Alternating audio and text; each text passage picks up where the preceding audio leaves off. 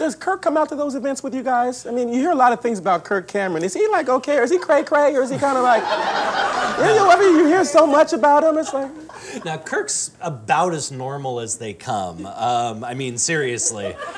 90% of what you hear, I hate to be this guy, but it's generally media twisted and so on. You hear a brief 5-second clip of a full 3-sentence quote. You know, I'll give you the probably the most prominent and the easiest one to compare is, you know, Kirk believes the way the Bible says. That's him. Yeah. He's not judging you for it. He's not, I mean, he literally loves everybody. Yeah. I have seen him hold hands with anybody in the world, hug them, love them, that's him. But, you know, he believes like the Bible. He needs to, you know, what was it, the one that got quoted was, the wife needs to serve her husband. Okay, well, they took that directly from the Bible, and that was what they did not take was the rest of it, which is, and husbands, you treasure and cherish your wives. You take care of that. It is a mutual, it is a, but they didn't take that. They said, look at him, he's a sexist, he's a misogynist.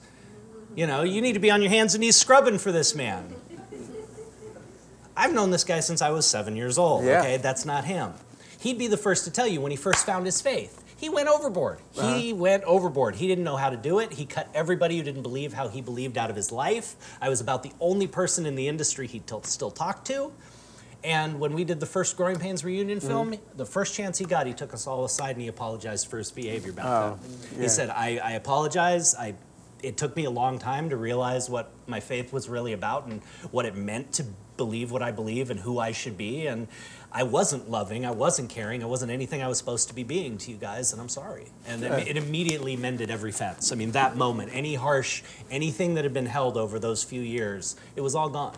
Good. Good, I'm glad to hear that, because you know, you heard all this stuff, it's like, man, I was such a fan, but it's good to